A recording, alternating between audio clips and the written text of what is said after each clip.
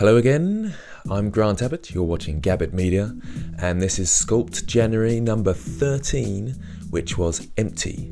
And you can see that I've done an empty kind of Treeman monster. It used to be called Treemen when I was doing Warhammer Fantasy Battle back in the day. They were wood elves. A friend of ours had a wood elf army, and the Treeman was quite a scary foe it was. So I started this one with the skin modifier. You can see all the links in the description for all these techniques that I'm using here for starting base meshes. There is a sort of sculpting course, I should say. It's not really a course, but sculpting guides on my website. So do get across there if you've got any questions. That doesn't make sense. Do get across there to have a go at that. If you've got any questions, you can go and chat to me on the Discord server, or you can comment below.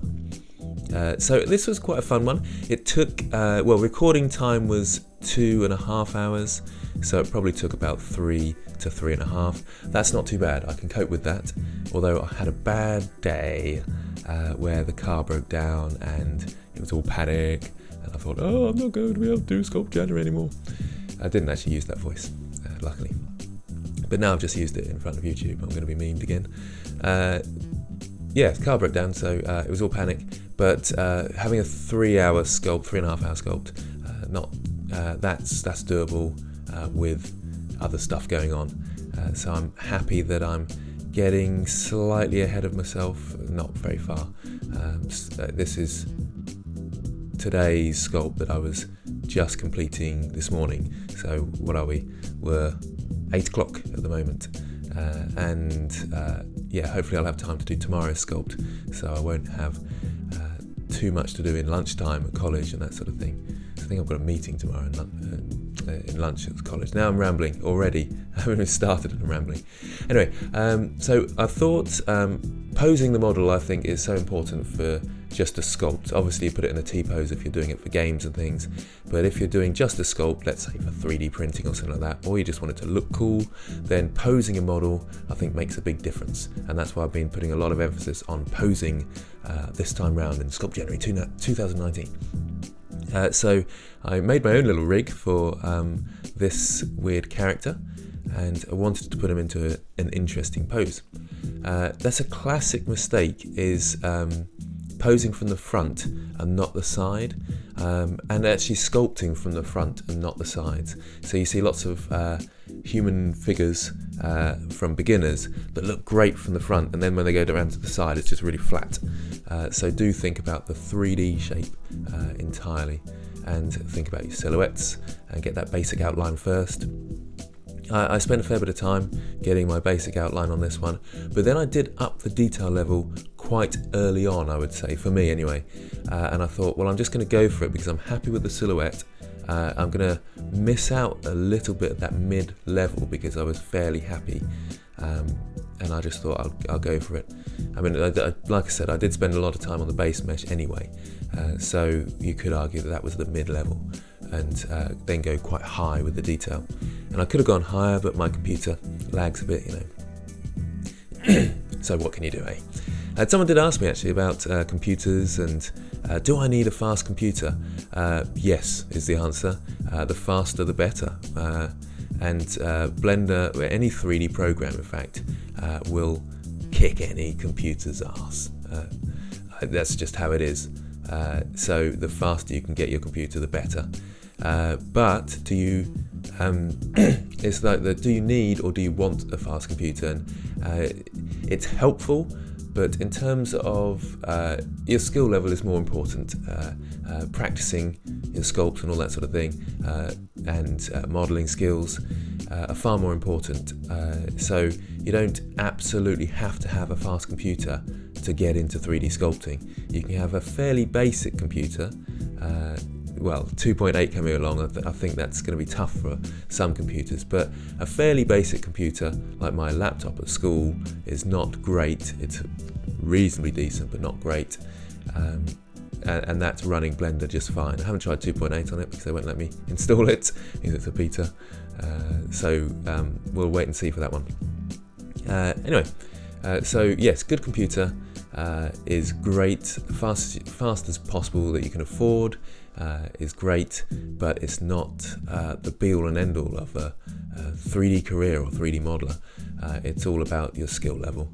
And if you haven't got a fast computer, then do low poly work and try and get your skills in trying to visualize shapes in objects. If you're good at low poly, then it's not too big a step to get good at the sculpting and the high poly work, in my opinion.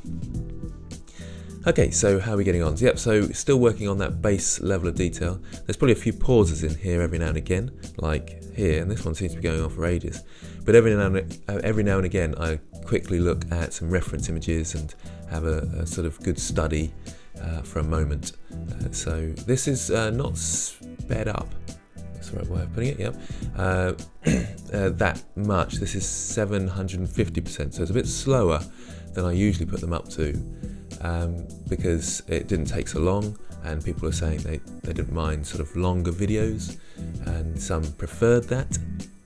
So it was a small percentage, but I thought those who don't want longer videos, you can just sort of put it on twice the speed, really, in a sense, can't you? And then watch a 10-minute video.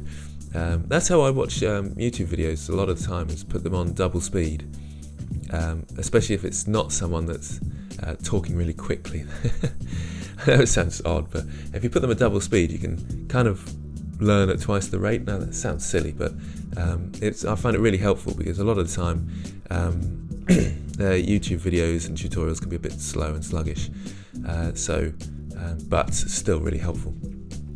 So putting them on twice speed, especially if you're a little bit experienced as well, because usually you can you know what they're talking about, and there might be a few nuggets in there of information that you haven't seen before.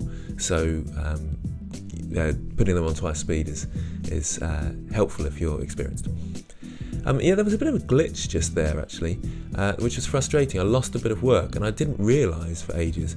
I pressed the undo button a couple of times, and if you're in sculpting mode and you do a bit of sculpting, and then you go back to layout mode and you press undo, it undoes all of your sculpting, not just the last sculpt you did, which kind of makes sense in a weird way, but it's frustrating. I think I did something like that by accident and lost a bit of work. And I quite like that bit of work. You know, when you do something and you think, oh, I quite like what I've done there, I'm happy with that, and then you usually press save straight after, oh, I'm pleased with how this is going. I lost that bit, and I didn't get it back, I don't think. I didn't really sort of reproduce it. I just sort of kind of forgot what I did, which is a bit of a shame. But I'm happy with how this turned out. It was good fun. Yeah, I like this sort of thing, because very organic, and nature is quite nice because you can be very free flowing and just draw shapes all over the place, and they often work. Sometimes they don't. You think, why is this not working? And that's frustrating, because actually when I was doing the rotten, and I was doing the rotten apple, and I was thinking, this just isn't working, and I don't think it really worked in the end either. So that was a frustration one, and that was a nature one, so you'd think that would work. I think also what I've found is that I've been baking, not cakes, I've been baking the cavity map and the ambient occlusion map together into one map for my low poly objects. And in this one I separated them out so that I had more control, and I should have done that with all my previous sculpts. It's much better. It just takes a bit longer. The ambient occlusion takes ages to bake in 2.8, but it's much nicer in 2.8. It's really awkward in cycles in 2.79, trying to get the ambient occlusion working. The ambient occlusion node is much better than the sort of ambient occlusion that is in 2.79, but it takes about 5 minutes to bake. It does sound weird, doesn't it? Baking. I feel like 5 minutes in the oven would be lovely. Someone did say it's Gordon Ramsay I'm supposed to look like. I'm nothing like Gordon Ramsay, but apparently I look like him and sound a bit like him, supposedly. Anyway, speaking of baking, that's why I went on to Gordon Ramsay.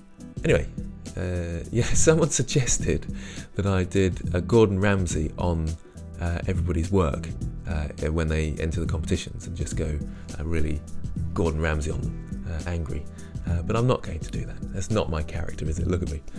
Anyway, so doing, what are these things called?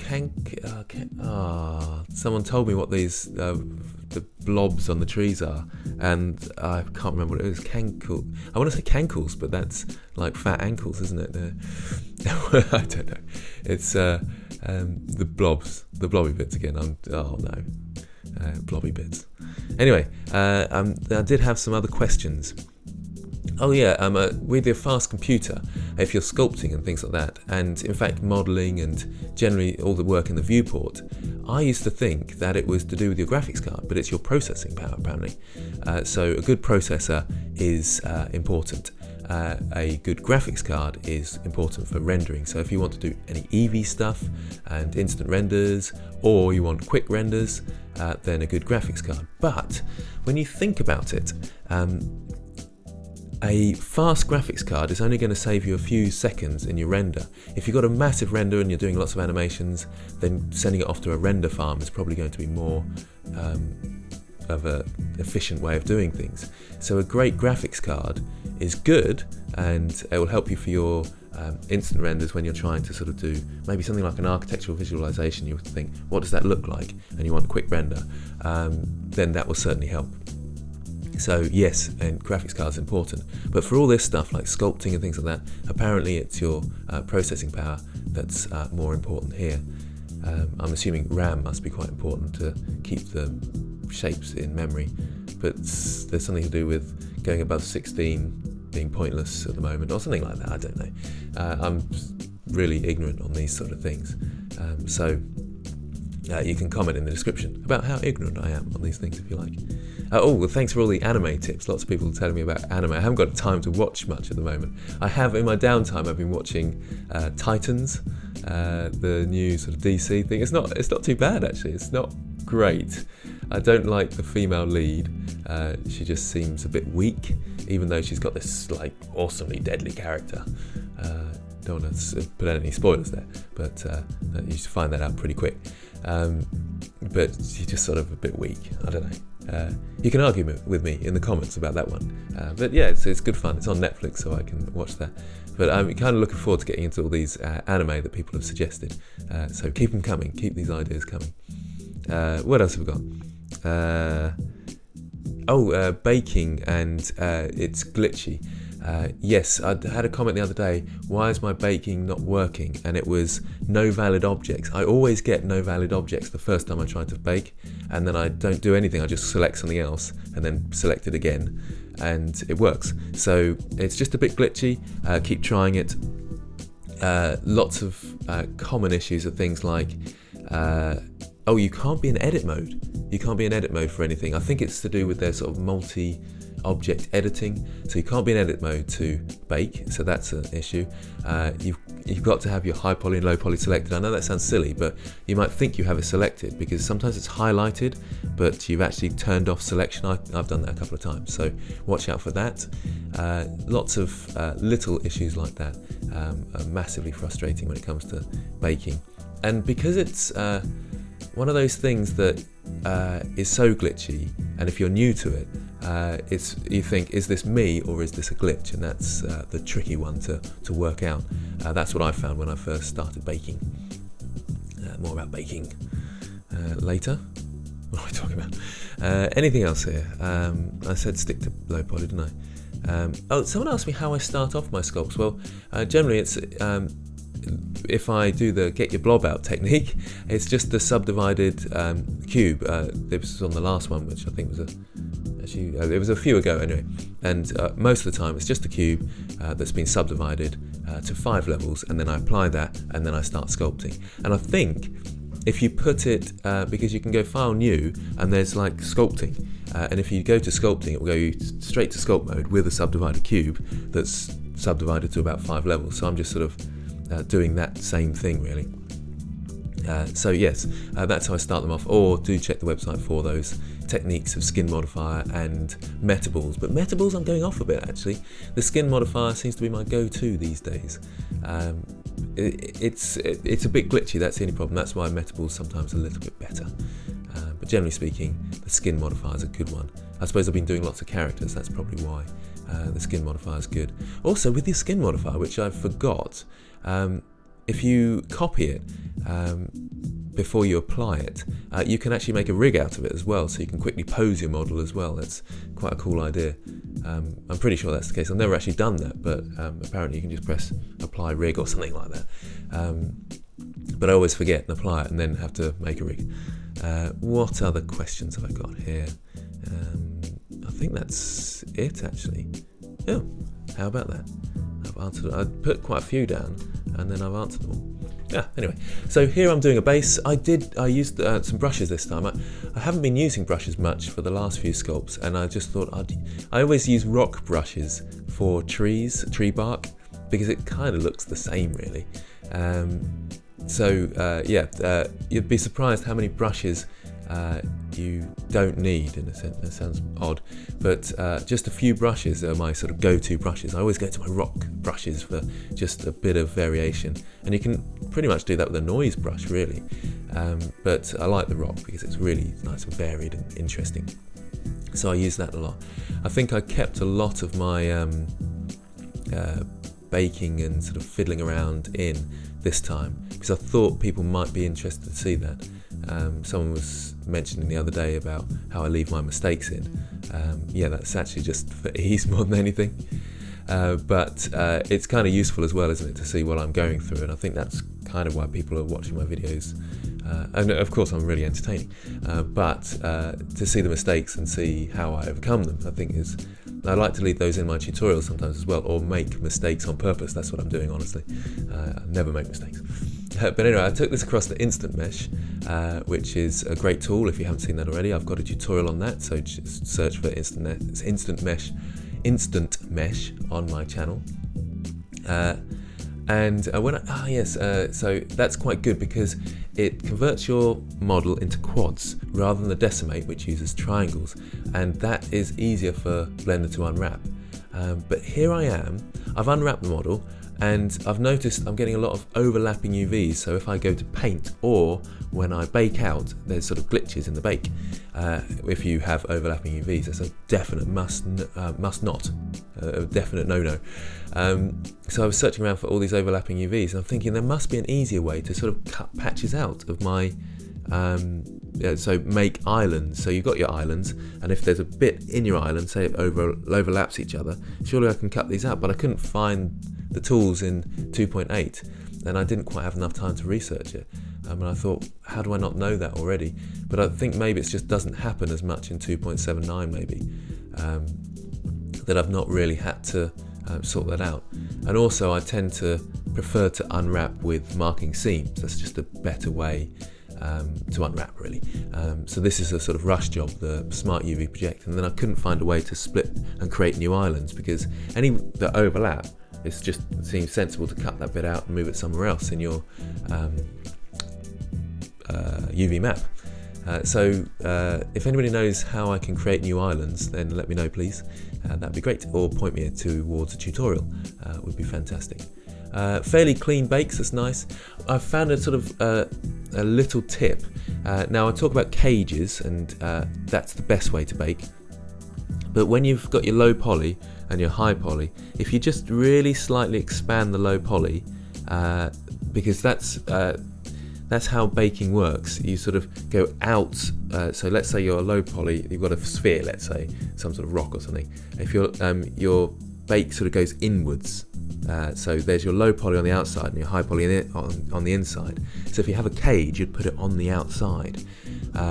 And that's, I saw it every time I sort of have my low poly, I just expand it really slightly with Alt-S in edit mode. You can expand it really slightly. I hold down Shift to do that, just so it goes outside that little bit, and that's because any of the high poly mesh that's sticking through, you'll get glitches. That's the most likely place you'll get glitches. So here I am baking out the, I've baked out the cavity, or have I? Yeah, I think I've baked out the cavity now, and the ambient occlusion, or I'm just about to do it anyway. No, I have baked it out because I'm putting a colour ramp in. So In fact, I'm getting confused. There is my cavity map, I can see it now. So I have, yeah, there we go. And this is where I start thinking I need to put the ambient occlusion in, because look, that looks great, doesn't it, the ambient occlusion there. So that's when I thought I need to bake out the ambient occlusion as well as the cavity map and do them separately, which you can see me bringing into the low poly version there. That's probably a bit confusing, sorry about that. But I always had the ambient occlusion, cavity, and they both link in to a mix RGB. It sort of makes sense. I think I've got a tutorial on that somewhere about baking. I thought about putting some colours in, and I thought actually I'll just keep it black and white sort of thing with some nice lighting, because it just looked a bit naff with the different colours, and I thought that's really, I want to paint these things. It'll be far better, and I probably would have painted if Blender wasn't being so awkward with the painting modes, and I'm really sure it's down to setting up my nodes before I go into the texture paint tab, and it just doesn't like it, because when I brought this scene into 2.79, I could see the sort of texture paint mode setting up weird stuff. Anyway, there's the final piece. I'm pleased with this one. It's good fun and not too long as well for a change. So there we go. So you can see the lighting that I'm doing, so 3-point lighting with different colours, always nice. Here's the Discord server, so there's some nice lamps, staffs and things. That looks like Manahu. That's Liram, you can always recognise his, slightly sexual in nature. Beard, like that one. Another staff. It's less of a sculpt though, that's more just sort of a technical one there, but good. There's, I can't remember whose that was, but I like the sphere elephant. That's nice, I like that. And the spherical objects, there's something about them. And they make cute cartoony things. That's a lovely one there. Liquid, clever thinking. Nice staff there, nice details. Good work on that one. Love this one. That is very good with liquid, and some nice textures there as well. Nice staff. I was thinking of doing the hand as well at one point. Interesting one here with the model. It's 3 hours work, good for 3 hours work. It's my favourite one, this one here. Really nice, and the bowl had some nice textures on it. Really good stuff. Good PBR, good use of PBR. So there we have it, all finished on day 13. Thanks for watching, and I will see you next time.